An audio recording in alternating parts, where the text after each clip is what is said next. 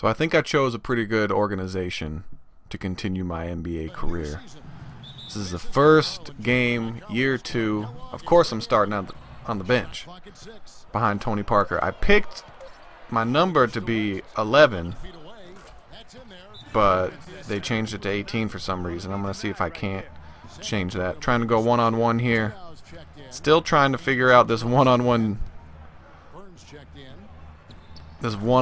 battle system, kind of. How fakes and getting by people work. Because sometimes if you just go at someone with ooh, apparently spin moves work. In my opinion, of course, just in my opinion, you can never practice enough.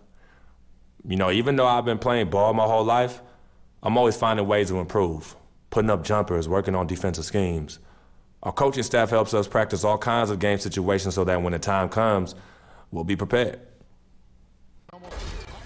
But as I play more, I'm going to have to figure out the one-on-one defense. And people are just falling over, apparently. Get in there. Ah. But seeing how fakes work, I got pick and rolls kind of down, but not really.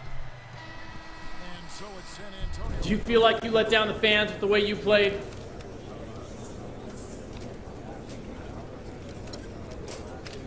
Let down the fans? You serious? But we won the game, man. Won the game. The fans know what I could do. Just because I didn't get it done tonight don't change a thing. Yo, come back and we'll have a more serious talk next time if we actually lose. Next question, please. Are you getting the ball as much as you'd like out there? That kind of thing doesn't matter to me. As long as we're winning games, I don't care how much I have the ball in my hands. I really don't. The team comes first. You know that. You went through a lot last year as you got acclimated to being in the NBA. And then you went through a tough time in the offseason with the death of your childhood friend Victor. Can you explain your mindset to us as you try to move forward this season?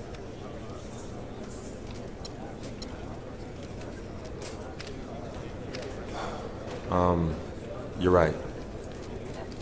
It's definitely been a challenging year. My rookie season, it all seems like a blur now. Losing Vic. That was one of the hardest things I've ever dealt with in my life. But I'm here now, in a great situation for me to grow my game. And my focus on the game of basketball. 100%, 10 times 10. And I'm gonna do whatever I can to bring this team a championship. But that's all I got. Thank you.